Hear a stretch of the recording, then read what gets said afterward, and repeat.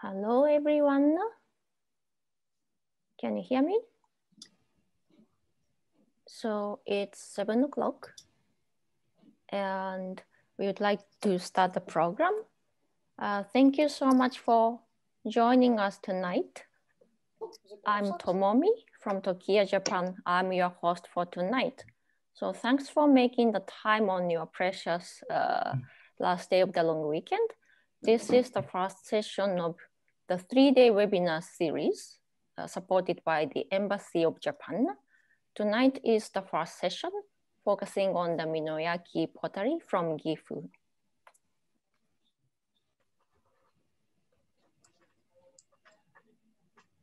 I hope you are able to see the screen that I'm sharing.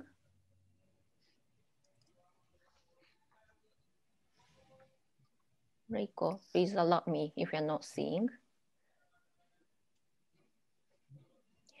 Yeah, so just a few housekeeping issues before we start the program.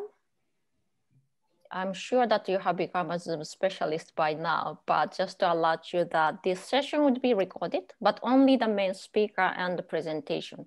So we are expecting about 500 people to join. So we're not gonna film the gallery view of the audience. And please send your comments and questions through the chat box. We'll have a time to address those questions later in the session. Also, if time allows, we plan to dedicate some moment to be with the real artists, kiln masters, and those people connecting from Japan, actually. It's about 9 o'clock in the morning on Tuesday in Japan. We are having a lot of artists connected from there. So we might have that session after the main session. That one would not be recorded, so feel free to speak up to ask your questions.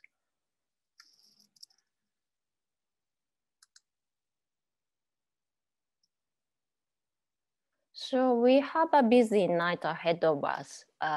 So let's get started. First, we would have some opening remarks from the Japanese government representatives. The first one, Ms. Yuko Kaifu, the president of Japan House in Los Angeles. Ms. Kaifu, could you give us a few words, please? The floor is yours. Thank you, Tomomi-san, for your introduction. Hello, everyone. My name is Yuko Kaifu, and I'm the president of Japan House Los Angeles. It is a great pleasure for us to be part of this exciting program today. For those of you who don't know much about Japan House, let me talk a little bit about who we are. Please direct your attention to the screen as we are showing some of the images of our facilities.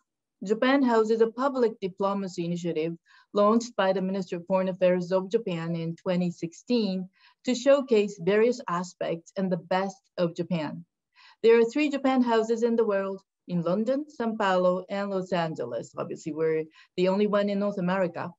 We're located in Hollywood in California, and as you can see on the screen, we have a gallery, library, event hall, and spaces for restaurant and shop. Unfortunately, under the COVID-19 pandemic, our facilities are currently closed, but we have been carrying out many online programs, including a virtual tour of the exhibitions on our website. I'm happy to announce that we have just started today the virtual tour of our new exhibition, Nature Supernature, which features Japan's woodblock prints in the Edo and Meiji periods. Please visit our website, japanhousela.com. I'm personally looking forward so much to today's webinar as Gifu Prefecture is so rich in culture and natural beauty, and it's not only renowned for Minoyaki pottery, but it's also known to be a great sake producer. It is true that good sakeware improves the taste and aroma of sake, and it'd be exciting to learn about it. When Japan House Los Angeles reopens its event hall after the pandemic, we love to do sake tasting with Minoyaki pottery sakeware and with tasty sake. And I hope that you would join us then. Thank you so much. Thank you so much, Ms. Kaifu. Now we'll have an overview of Gifu.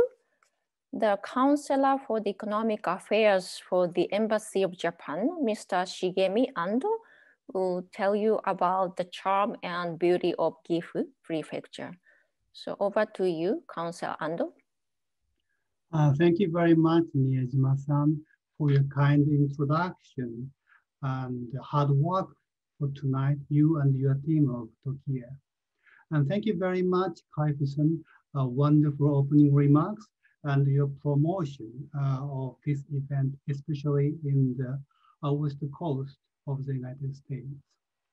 And I would like to also express my sincere gratitude to the people who support this event tonight, especially the government of Gifu Prefecture, Toki City, and Totoki, and masters and artists of Minoyaki. Thank you very much. And I was born and brought up in Gifu Prefecture almost half century ago. And after I entered into the foreign service of Japan, it has been my honor and duty to speak for my country, Japan. But tonight, my fellow citizens of Japan outside of Gifu Prefecture, please forgive my negligence, even though I speak only the beauty and charm of Gifu Prefecture. And my friends of Gifu, please forgive my negligence, even though I do not speak enough the charm and the beauty of Gifu Prefecture. But don't worry, very kindly, the government of Gifu Prefecture allows me to use the beautiful photo of Gifu. And my colleague, Ida-san, prepares the nice presentation for PowerPoint. Here it is. The location of Gifu Prefecture. It is located in the middle of Japan, between Tokyo and Kyoto. And the gratitude of the geographical diversity and nature is very remarkable. From the upper right to the lower left, the altitude of land is gradually decreasing. I can't see now, but in the upper right area, there are several mountains, more than 10,000 feet. But in the lower left area, 3 large rivers combined together. There are some places below the height of the sea. And the nature and geography are diverse and very beautiful, like these photos. And especially in the northern part, there are several villages located from others and preserve the unique tradition and culture a long time. I will refer later the Shirakawa-go and Takayama area. But before that, have you ever heard of the Yurukara in Japanese? Yurukara, a unique mascot character of Japan, very cute and not so, how to say, so decorated, but very popular today. And I believe this is one of the most oldest Yurukara in Japan, Sarubobo, which means the babies of monkey. They are originally the charm for good fortune long time ago in northern area of Gifu Prefecture.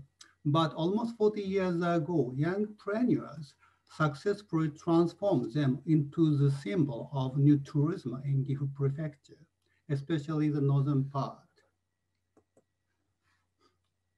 And the next one is photos of Shirakawa-go. Here is another isolated village of Gifu Prefecture. You can see the photos of the harmony of the human craft and the beautiful nature.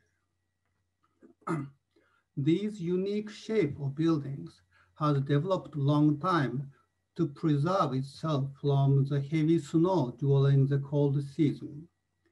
And inside of the building, because of this unique structure, here are huge space. And today they are assigned the World Heritage of UNESCO. Here, another image of Gifu Prefecture, Nakasendo, which is a kind of the, interstate highway of the pre-modern era of Japan. And even today, you can enjoy the nice hiking along the route, like this. And along the route, like today's highway, there are several service stations. And here, the right picture, one of the service stations is preserved today, and you can enjoy. Owing to such beautiful nature and diverse geography, crafting industries have developed in the prefecture a long time. The hand-making paper craft is probably one of the most ancient.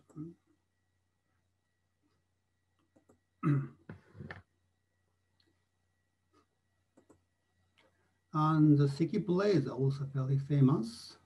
Originally, seki is famous, the product lands of the samurai sword. And even today, the craftsmanship of samurai sword is preserved like this. And before we enter into the presentation of Minoyaki, I hope you have some images of beautiful nature and tradition of Gifu. Thank you very much for your attention and my apology of the technical difficulties. Thank you.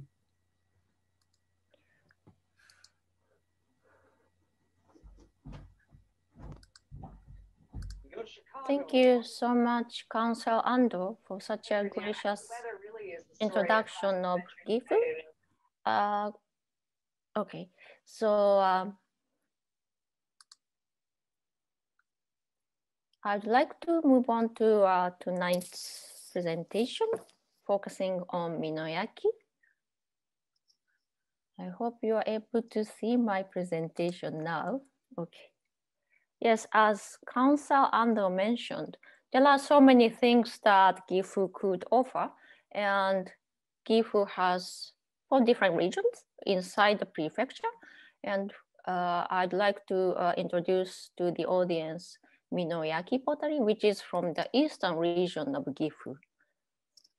And I'm actually from that part of the Gifu Prefecture. I'm from Toki City. That's why I named my store Tokiya. So that's the largest producer of the Minoyaki pottery. Okay. Later in tonight's session, we'll have time to actually interact with kiln masters and Japanese artists and potters. But just to give you the overview of what the Minoyaki is, because I'm not sure if many of you are already familiar with this kind of Japanese ceramic.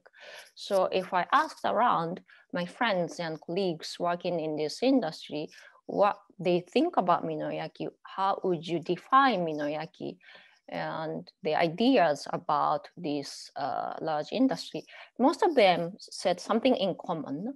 Minoyaki is hard to define, but what came up so strongly is those 3 elements. So I'll just go quickly one by one, what I think is the main characteristics of Minoyaki. So first, it has a very rich and long history and tradition. It dates back to the 7th century. So what I'm showing here on those pictures are the historic site called Motoyashikigama in Toki City. This is the excavation site that was discovered a few decades ago, but this proved that this region was one of the oldest kilns in entire Japan. And then they found many artifacts and remains of the pottery from very, very long time ago. And so in the 1300 years of history, Minoyaki has evolved and has gone through many different phases. One of the notable ones are the during the 16th century, we call it Azuchi Momoyama Jidai. During that time, when the tea ceremony culture has developed, Minoyaki region has provided teaware and fancy utensils, and mostly for those nobles like shogun and greatest tea masters. So most of the Oribe were developed around this time. And then we have so many other phases in Minoyaki history, but the time is limited tonight. So I'm not gonna go over every single phase, but yeah, if you're interested in hearing more about those details, I'll have other seminars breaking down to all these different elements. So stay tuned. But for tonight, for the time's sake, I'll just move on. So the second characteristics of Minoyaki is that it's the largest producer of Japanese domestic pottery. So Gifu Prefecture, as you could see in this little chart, it provides the largest share of domestically produced pottery and ceramic art in Japan. It has been declining slowly in the past few decades, but we still make the top share in entire Japan for producing domestic ceramic ware. Here is the map of locally produced pottery all across Japanese island. We call it something yaki. Yaki means to fire or some sort of ware like teaware, sakeware, or tableware. Since I also deliver some online lessons to local schools in DC, Virginia areas, sometimes I use those slides because some of the students are actually studying Japanese and they wanted some exposure to Japanese contents, but so allow me to just show it as it is. But my point is that Japan as such a little island, it has lots of unique pottery making in each region. So Gifu is located in the very middle of this main island of Japan. But maybe you are familiar with other like Arita or Bizen or Kutani, other sorts of something yaki from Japan. But the Minoyaki is one of the oldest and the largest producer of Japanese pottery. So the third characteristics is the diversity and inclusion. So Minoyaki is known to be like anybody and everybody. So unlike other pottery like Arita or Bizen, who has a very distinctive design and styles and shapes and colors, Minoyaki can do anything and everything, you know, from the high-end unique art materials to a daily use, very used at the common household, very approachable, accessible, reasonable priced, and then the design wise as well, from the very historic traditional motif to a very modern Western kind of design. So it's known to be a like producer of a diverse set of pottery, not just limited to one specific design or color. So that's another characteristics of Minoyaki. And in case you're wondering, yes, it's also available in the US. Maybe you don't know, but most of the Japanese restaurants or even Asian restaurants, they actually use a lot of pottery from Minoyaki. It's not advertised or promoted that way, but without you knowing, you are actually using a lot of them, because I know that there is a distributor widely active in the US. I'm not sure how many of you are ceramic artists yourself or potters who practice, you know, pottery making. A lot of friends and customers who come to Tokyo, Japan, they are actually ceramists themselves. So some of them are familiar with all these steps involved in making one cup or one plate. It's quite complex, and you know, it takes a lot of effort just to produce one or two bowls or plates. But we don't have time to go into each step, but just wanted to show that it takes a lot of effort, so many steps to go through to create one good quality sakeware or tableware. Yeah, so later in tonight's webinar, we'll have a chance to actually visit those Japanese potters' kilns and then take a glance at how they work at each step. So just wanted to provide a preview of that. So that's the really short version of overview of Minoyaki, but we'll come back. So please keep sending your comments and questions. We'll have some segment to answer your questions. Sorry for the rush, but bear with me. So Kagohashi-san, could you come up? はい。お願いします。はい。こんばんは。こんばんは。あれ。まあいいか。So Kagohashi-san, I hope you would be able to see his face. He is the sort of descendant of a very renowned family in Toki City. It has 18th generations of history doing business in Dachi in Toki City. And he's a leader of this Totoki, one of the most notable public-private partnership initiative in Toki. So he's going to talk about what we are doing. I'm actually part of this effort. So Kagohashi-san, if you could provide some overview what we are doing through Totoki. Okay. Good evening, everyone. Thank you very much for interest in Minoyaki and for joining us while you are so busy. My name is Ryosuke Kagohashi. I run pottery factory in Dachicho, Toki City. I'm working in the organization called Totoki with people in there 30 to 50 all are involved in the production of Minoyaki and thinking about the future. This organization also includes clay factory, mold factory, glaze factory, wholesale company, and so on. In Minoyaki, which consists of division of labor, it is very difficult for any company to survive alone. So the organization that connects these warp and weft threads was necessary. Weft-only connections have existed in the past in the form of union, but in these days, this union has become a completely non-functional. Since 10 years ago, Totoki has set up for discussion every month about the future, making a booklet called Premium Book, and holding lectures. Above all, we planned raw fish, which was planned for visitors are able to see the real factories. Why we call raw factory? Because Japanese like raw fish and like to eat raw fish very much. However, it is difficult to continue in COVID-19.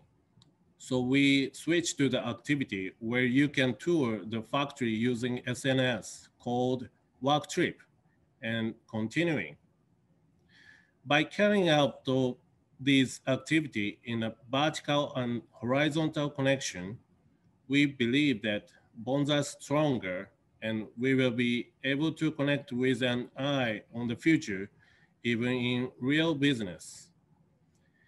In this Valley of Mino, there is a history of 1,300 years and more than 300 manufacturers, and it is one of the leading ceramic production area in the world.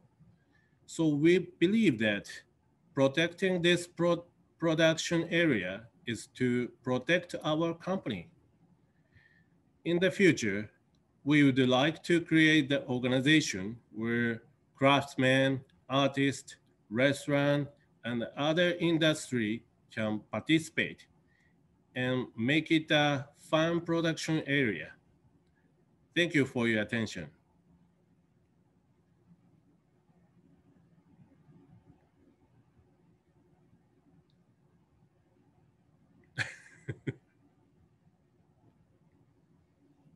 Sorry. Okay. Thank you so much, Kagohashi-san. I forgot to mention that this segment was actually supported by, are you seeing the slide?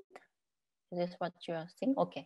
This segment was strongly supported by Toki City, Toki Municipal Institute of Ceramics, I'm omitting all these prefix and suffix because I know that they have already earned a PhD or two, or even the sir kind of prefix in the making of Minoyaki pottery. But we have special thanks to Yoshihiro Ogawa, Ryo Kumazaki, Shigeo Mizutani. They have been up all night providing data and numbers and all the information that I needed to put this presentation together. So thank you so much. And this is the group picture of Totoki from our last meeting. We have actually many more other members, but just showing a few here. But thanks so much, Kagohashi-san. It's been a very wonderful partnership. So the highlight of the webinar tonight, because I own a little shop in DC dealing with Minoyaki, specializing in this ceramic art from Japan, people are actually asking, who are those people who are making those beautiful pottery? And then you don't really get to see those people actually making those beautiful products. So I just wanted to connect with you, with the real kiln masters and craftsmen and artists actually connected from Japan live today. As I mentioned earlier, there are so many steps that are involved in making one little cup or a simple plate. This is, my apologies, this is another Japanese slide, but maybe I assume that some of you in the audience would be able to read some of it, at least some hiragana part. You should be proud of yourself. But anyway, this is the slide created by the Toki City for the education of children. I actually use this to deliver lessons to the local schools in DC when I teach about the Japanese ceramic art and Minoyaki pottery. So this is the flow of the production of Minoyaki, starting from taking the clay from the mountains, and then processing it to be ready to be used for the potters. And then all these people and specialists involved in just creating one pottery. So none of them are disposable. We need all of them, but it's just a really small business involved in each one of those steps. So, sorry. So from here, we'll get into the workplace of all these specialists' place, starting with the clay making.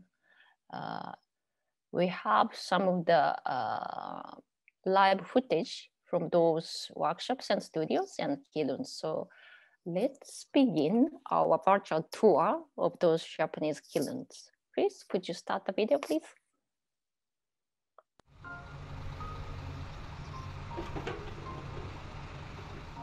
僕たちは陶磁器用の粘土を作っているわけですけど、原料になる粘土っていうのは鉱山から入ってきます。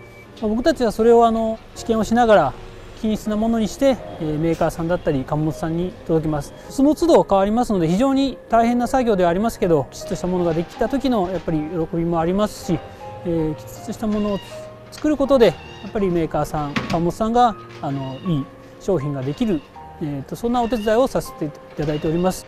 この地区は明治の時代から粘土作りが盛んではありますけど、この引き継いだ技術を次の世代に確実に僕たちも引き継げるように精一杯頑張って今現在仕事をしております。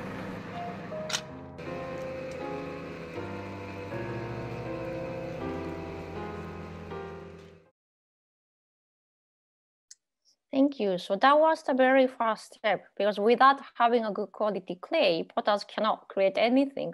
So that was the very essential first step for the whole process to begin. And then this region has been known to have a very rich clay and mineral dating back to like 10,000 years ago. It used to be a huge lake, and then it has become like immersed and surfaced into the land. But if you dig, it just gives you a really rich clay and mineral, just perfect for pottery making. So that was Kengo Nakayama from Hakusan Company Limited, one of the most precious business, which is really declining, unfortunately, but he is one of the survivors in this area. So thank you. So Chris, let's get into the next workplace, which is the cast molding.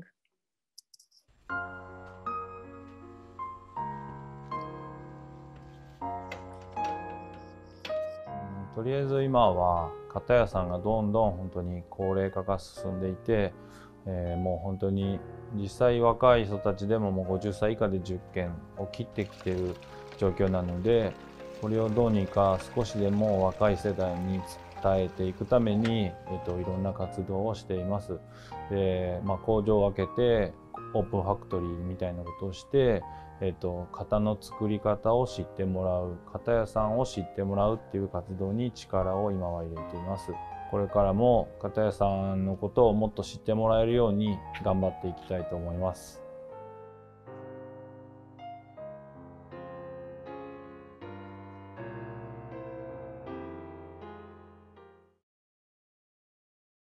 Thank you. That was Yasuaki Kuroda from Kuroda Seikeijo, a molding company. He's the second generation of the business, and he has lots of workshops for the children to pass the tradition to the next generation.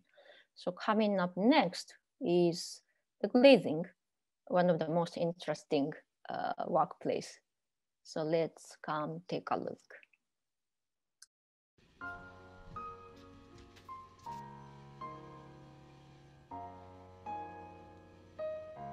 お客さんで使っている土も赤いものからもう本当に真っ白なものまであって、窯の温度も本当1200度から1330ぐらいまで幅があるんで、なかなかその溶け具合と表情と色が合ってこない。さらに500種類ぐらいの中からピックアップして全部テストしていくんで、合わせるのもなかなか難しいんですけど、やっぱりこの会った時のサプライズ感というか、もう自分が思っているよりもいい色が出る場合も全然あるんで、そこがやっぱりやっとって面白いところかなと思います。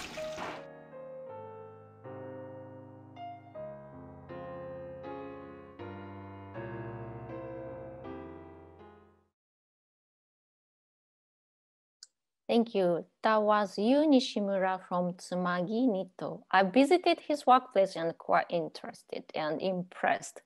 It's like, it looks very wild. It just looks like a bunch of sands and clay, but when he mixes it, just creating some recipes, it makes a whole difference. Even the slightest changes in the formula that can totally change the finishing outcome.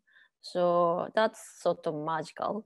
So thank you. So the next place, let's take a look.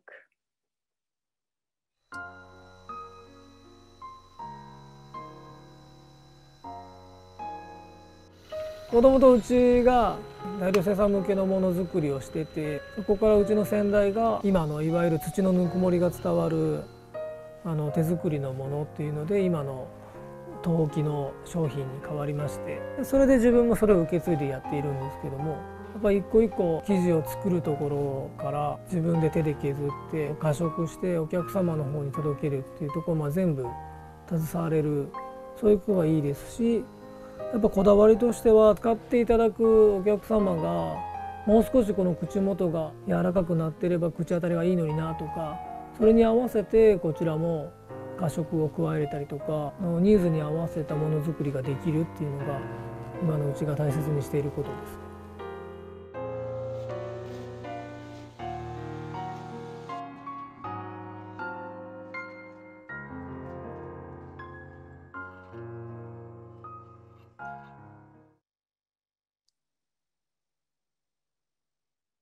Thank you. That was Kazuaki Tanaka from Shinkogama Kaneta Tanaka Seitojo.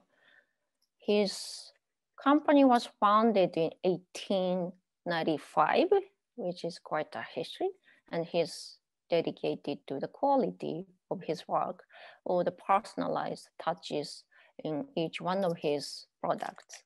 So that was great. And the last one from our Totoki members. Let's move on and take a look.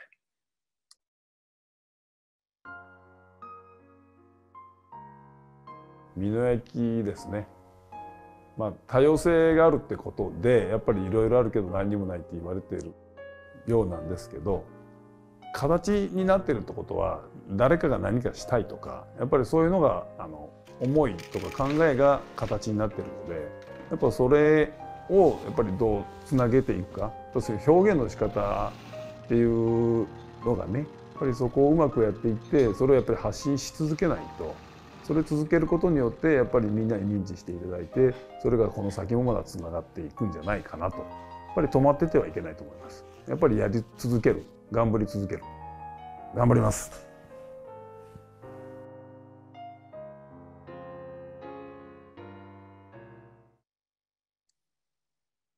Thank you. That was Toshitaka Koketsu from Maruri Tamagiri Kizo Shoten. His workplace is one of the largest business in this industry, and the whole logistics and processes involved in making and producing and distributing and selling pottery. His company does that all. So thanks for coming with us tonight. The next one, I would like to visit the next city from Toki. This entire region is the producer of Minoyaki, not just Toki City. So, and then his company actually specializes some of the Sakeware and very well-known family, which is actually founding members of the Sakazuki Museum in Tajimi. Sakazuki is a sake cup, the little one. And then that museum actually showcases some of the most renowned national living treasure that was born and raised in this region. And his company was actually founded in 1887. So let's take a look at the next video.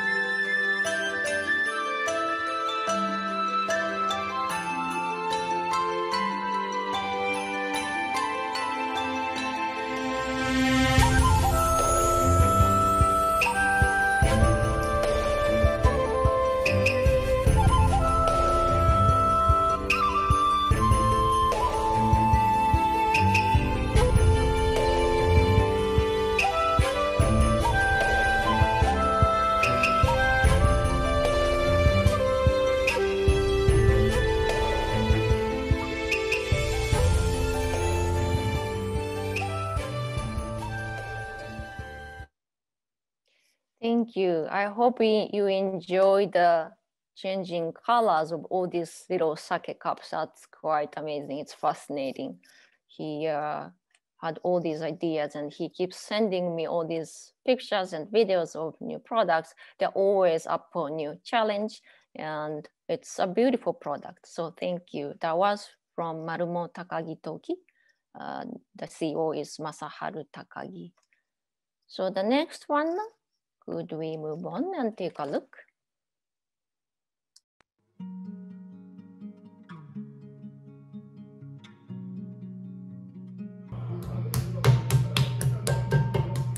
今の世の中はですね、ストレス社会でなかなか大変なことが多いと思いますので、そんな時に、私の作った器で、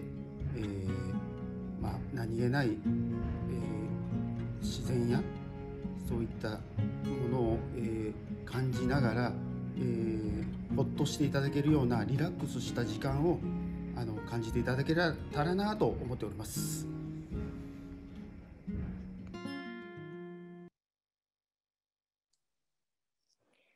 Thank you. That is Taketo Hayashi, our beloved featured artist.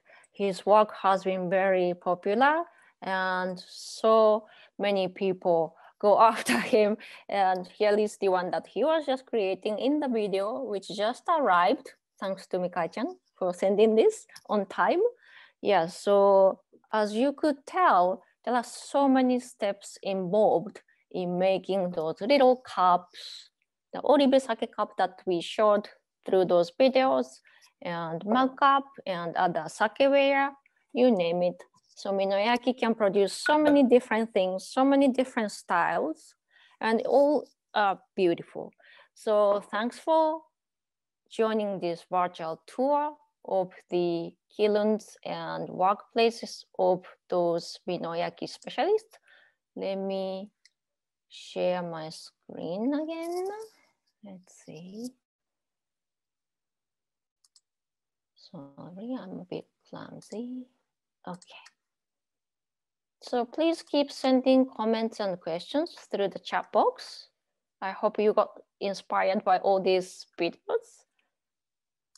And they are actually connected. So those are the pictures of the people that appeared in the video. And then, of course, we have a lot more kilns and actual potters and artists. Sorry, the time was limited, so I was only able to show just a few of them, but stay tuned and you would have more chance to go visit them. And hopefully when the time is right and if it's safe to travel, I hope you visit Toki, Tajibi, and Gifu someday soon to meet with those artists.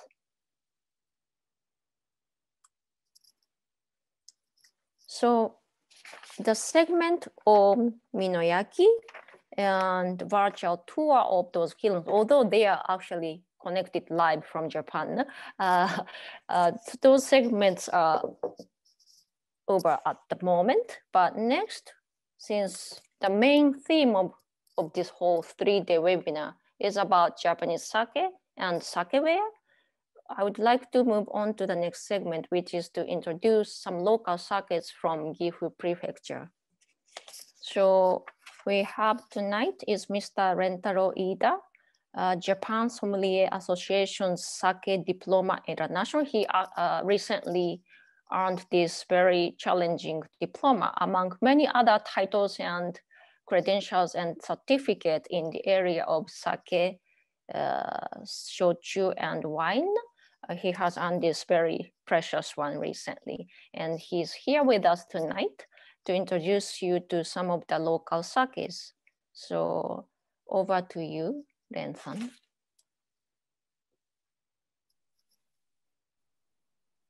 Thank you so much, Tomomi-san, for your kind introduction. Let me share my screen.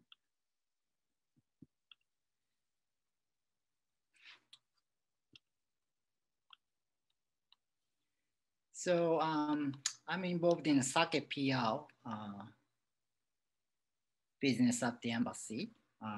Sake is my passion. It's my pleasure to talk to you a little bit about sake in Gifu. Can you see the screen or maybe not? Ah, there you go. So hopefully at the beginning of Councilor Ando's presentation, it was clear that the Gifu is very mountainous prefecture, the Furubo Mountains. This mountain gives sake brewers access to a very rich underground waters suitable for sake making. Relatedly, there are so many beautiful rivers in Gifu, which gives ideal condition for brewing sake. Gifu Prefecture is actually pretty large. It is 7th largest prefecture among the 47 prefectures in Japan. So it is hard to talk about one particular characteristics of Gifu sake. But I'd say, generally speaking, Gifu sake is kind of a rich and full body type of sake compared to kind of light and refreshing sake typical in Niigata and Tohoku region. So Upper North Mountain region is known for a very dry and earthy type of sake, reflecting the fact that the area historically did not have access to fresh seafood. The lower plain of Mino area reflects the overall characteristic of sake in central region of Japan, which is known as sweet and rich. This is typical in Aichi and the Mie prefecture.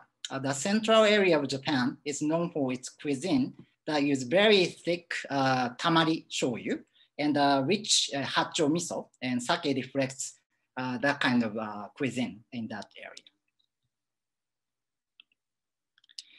There are so many different kinds of sake in Gifu, but for the sake of time, I have picked 3 different sake brands from this region. You have learned that diversity is the key to understand Minoyaki, And I like to also talk about how you can play around with pairing those different type of sake with different type of Minoyaki sakeware. The first sake I'd like to talk about is called Shirakawa-go Sasanigori Junmai Ginjo. This is a cloudy type of sake called nigori.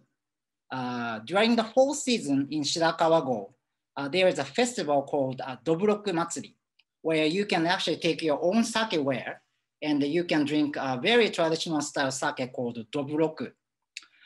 This particular sake brewery, Miwa Shuzo, which produced the Shirakawa-go Sasanigori, has been providing raw materials for this festival. And they started selling a sake similar to the one that we served in the festival.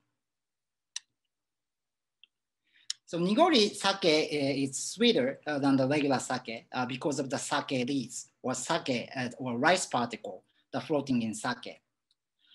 As a result of that, you can taste the rice flavor more directly. It has a very rich and creamy texture. This one particular has a kind of hint of yogurty note. This type of complexity gives sake ability to pair well with wide variety of food, including anything using cheese or greasy fried foods that is rich in flavor. So I'm type of person who likes to drink sake using a wine glass, because if you use a wine glass, you can actually really appreciate the aroma coming from the sake. But if you're drinking nigori style sake, this type of wine glass does not actually work because the sake leaf will stick to the inside of glass and it doesn't necessarily look pretty. So I would actually recommend using this kind of metallic looking katakuchi and sakazuki. This color, I think, gives a nice contrast to a white color of nigori. And perhaps more importantly, the open shape of katakuchi as well as the flat shape of sakazuki will give you a good idea of what's going on with the liquid as time goes by. As you can imagine, the sake leaf will be settled out from the sake. And it's easy to see this in the katakuchi than things like tokkuri, which has a more narrower opening. You can, if you see that, you can remix it if you want, but you can actually enjoy the top clear layer of the clear sake that tastes really interesting as well. The second sake I'd like to talk about is called Tenryo Hidahomare Junmai Ginjo in a region of famous Gero hot spring onsen in the northern Hida region. It is brewed with 100 local sake rice called Hidahomare, a special kind of rice made to be suitable for making premium sake.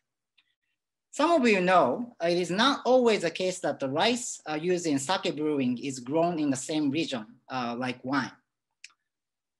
In fact, the vast majority of rice that is suitable for premium sake making called Yamada Nishiki is grown in a particular area of Hyogo, western part of Japan. Gifu Prefecture, the government of Gifu Prefecture actually spent a lot of time to come up with this particular breed of rice for making premium sake. This sake is brewed with 100 local rice and it uses underground water coming from the mountain of Hida.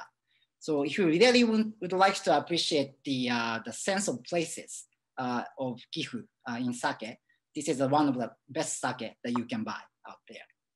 So this is dry sake with very pleasant short finish, reflecting a characteristic of northern Gifu sake that I have talked about. You get fruity aroma you typically get from ginjo sake, including type grapefruits, banana, and so forth. But the fruitiness is not so overwhelming.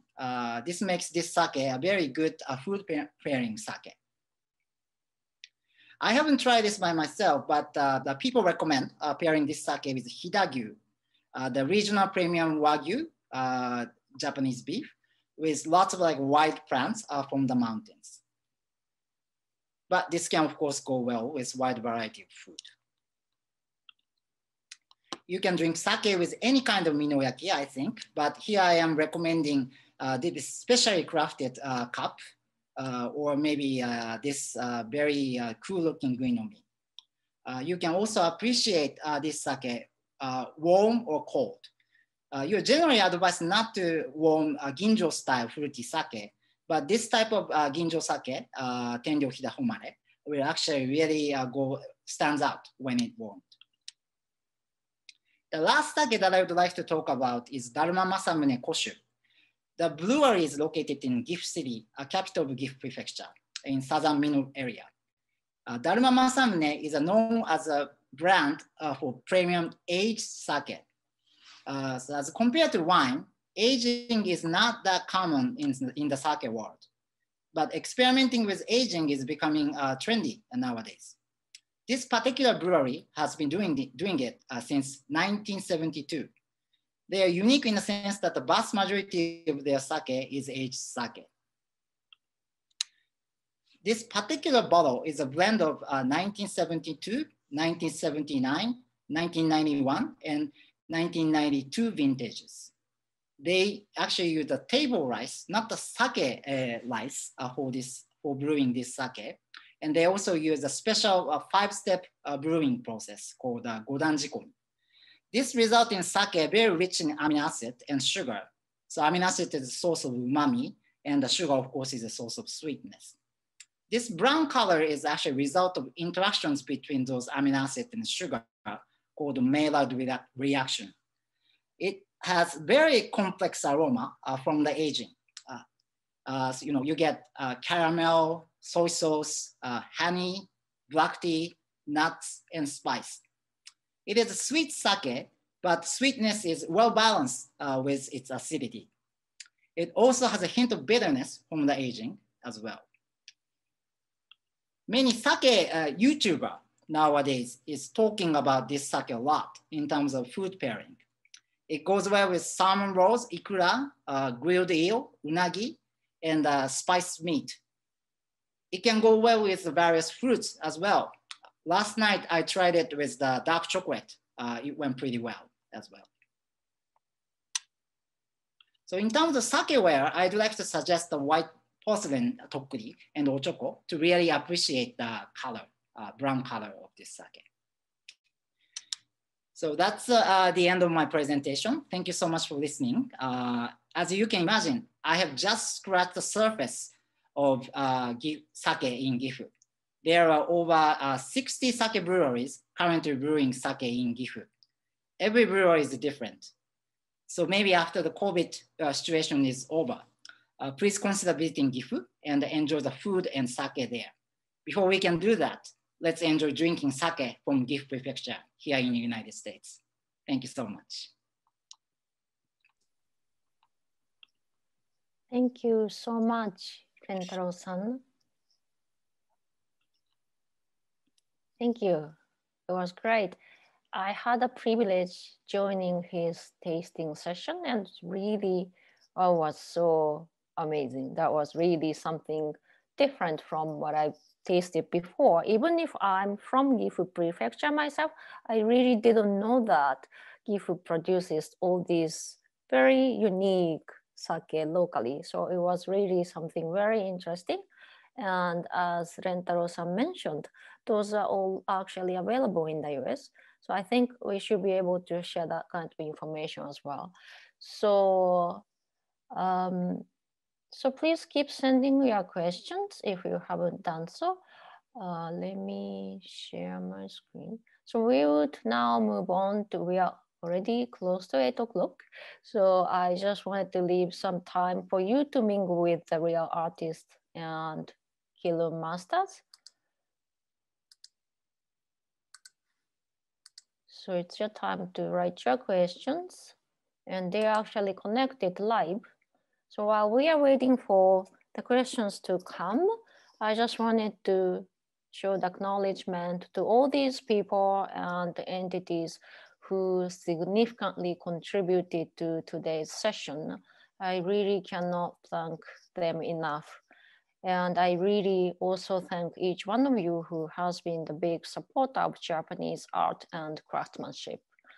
So, and then shortly, we will post some link to the chat box about the survey for you to provide feedback for this webinar.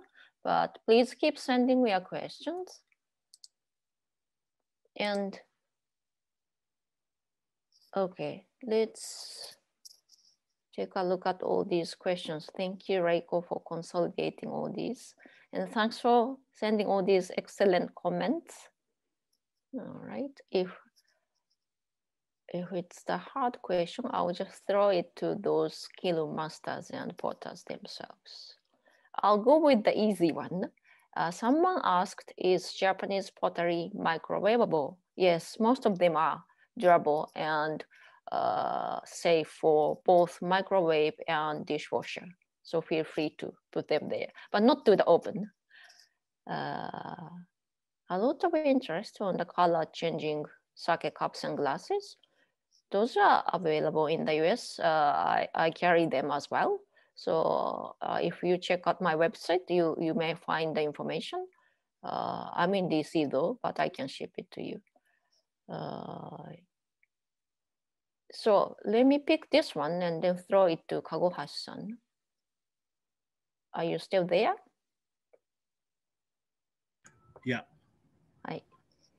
When you mean specialized, each person does one technique, like an assembly line. So, 美濃焼きはすごい細分業化されてるって、それぞれの事業種がすごい専門的に違うことをやってるっていうんですけど、本当に、一人の人は一つのことしかできないんですかっていう、そのプロセスとして、どうでしょうか。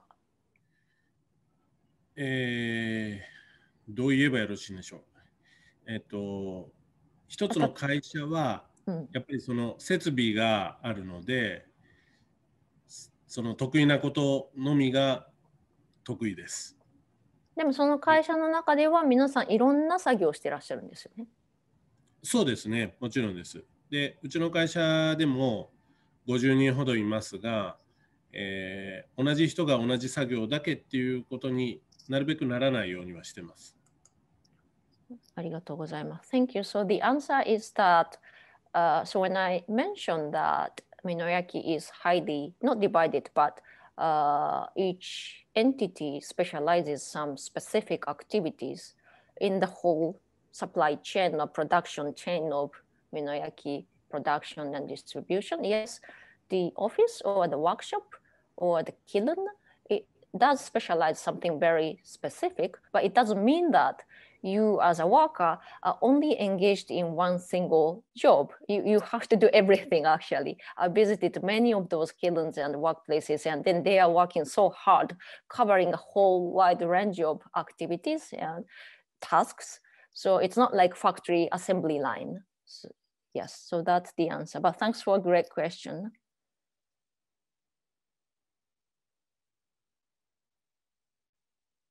For the ceramic artists, do they only follow traditional forms and patterns, or do they create their own styles as well? Thank you. This is another great question. This is exactly what Minoyaki is. So it's a really nice question. So yeah, so I would say, as I've shown earlier in my session, in my presentation, that Minoyaki is all about diversity. It can create so many different things. So we sort of thought we are losing the identity because it's not distinctive enough. Because we can do so many different things and then it can be nobody. But that means that if you choose to just pursue these very traditional, very authentic Oribe, Setoguro, Shino, that kind of traditional work, just like Taketo does. This is the Shino sake bottle with the little sake cup. This is a beautiful Shino that he specializes. You can choose to do that, the traditional styles and patterns, but also you can be more pop and modern and whimsical more fashionable. It can be anything. So some of the kilns, I think I've shown earlier. I don't know how to go back to my presentation, so I don't want to mess up this moment. But so actually, they produce some Western style teacups and little tableware. So the answer is that you can do both. You can choose to pursue the traditional forms and patterns, or you can totally explore new things. That's why there are so many different artists living in Toki and Tajimi and Mino region.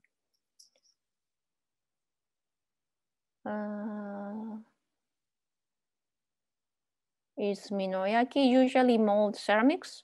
What about hand-carved or wheel-thrown ceramics that fall into the Minoyaki tradition? Who are some of your favorite younger female hand ceramists artists in Gifu? Thank you for another great question. Yes, sorry if it was confusing when I showed you the video footage of all these different artists or the workplace or the specialists.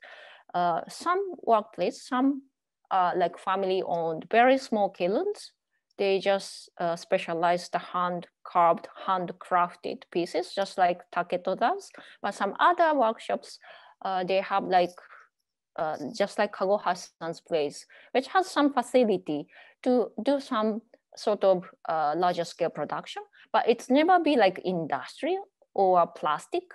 That's the beauty of Minoyaki, that it's not like massive factory producing the same thing over and over again. They always add some personal finishing, individual touches. So yes, some facilities have that kind of equipment that would enable you to produce at some sort of larger volume, but there are so many other studios and workshops that really focus on every step done by hand.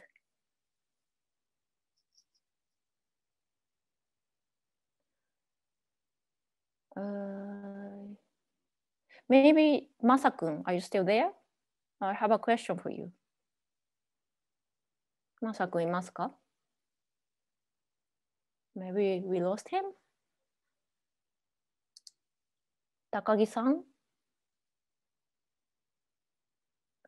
高木さん、質問が来てます。アンミュートしていただけますか? Thank you. Sorry, he was not in the video, but here is the CEO of the Marumo Takagi-san, one of the largest companies, and then the founding member of the Sakazuki Museum in Tajimi.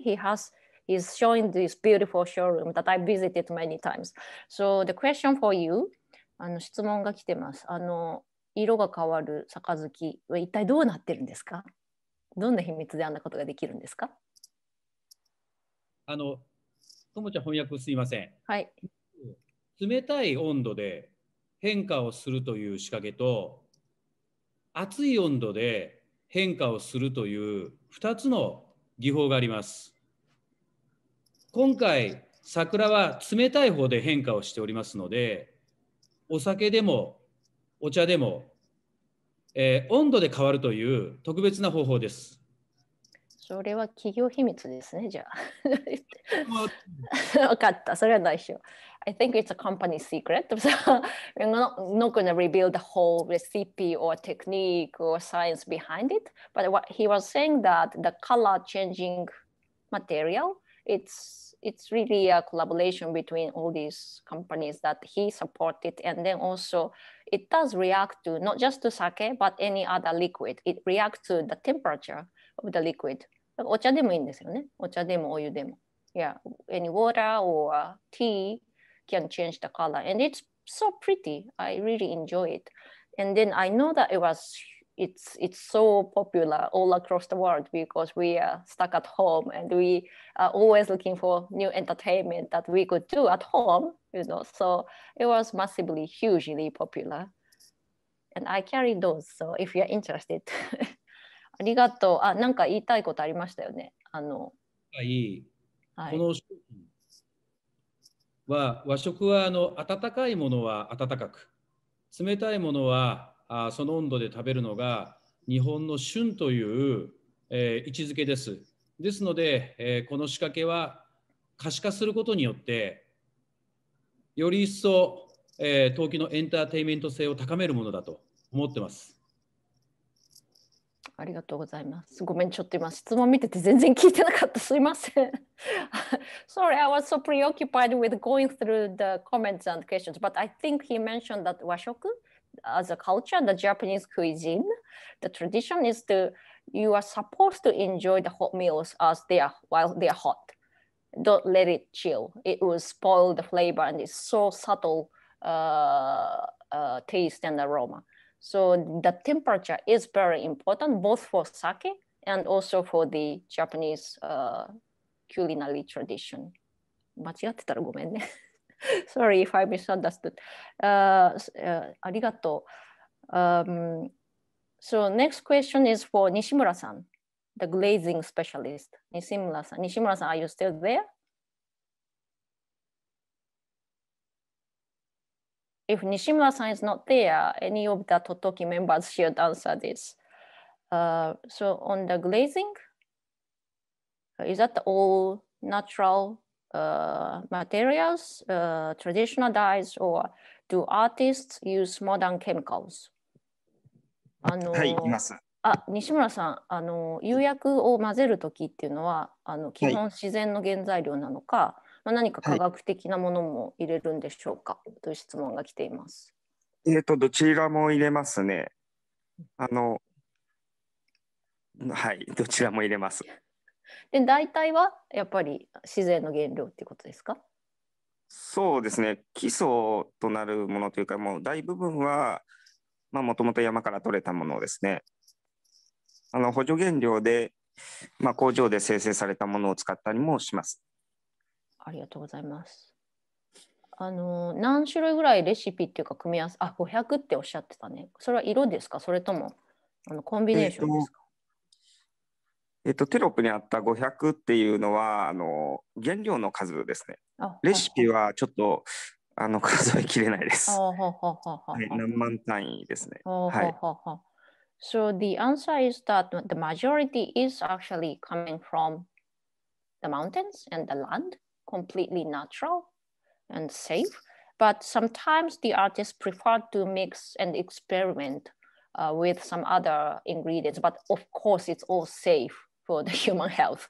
But so I would say the majority is coming from the natural mineral sources. And the 500 that he mentioned in his video is only the rare material that he is able to access. So the recipe or the formula of actual glazing combination is like more than 10,000 or some 100,000. So if you'd like to try, maybe you are welcome to visit his workplace. Okay. So I think Reiko has posted the link to the survey. So if you are able to access that, please fill out the survey. And once again, this is a 3-day webinar supported by the Embassy of Japan. And here is the information that you can see all these products because I specialize in Minoyaki and kimono and some other cool stuff from Japan, but Minoyaki is my expertise. So if you are interested, please visit my homepage and also send any questions or feedback through this email address, as well as the general feedback to the webinar through the link that is now posted on the chat box. And last but not least, there is an ongoing exhibition at the JICC, the Japanese Information and Culture Center in downtown DC, featuring all these Minoyaki and the lacquerware from IWATE, which is the next session on Wednesday evening. So if you are in DC, please just swing by and take a look and also send your comments through all these channels. So is this, if you don't have any burning questions, you can still send it to me directly through this email address or the survey link if there is any comment section. But this is the end of this tonight's session, and I really thank everybody who are involved in this production. They really helped me putting together. So thank you once again. And I'm very sorry if you are missing out from list. I wanted to add that each one of you who joined tonight, so this meeting would be recorded and probably shared through the embassy's media platform. So thank you once again. Can I close the meeting, Reiko?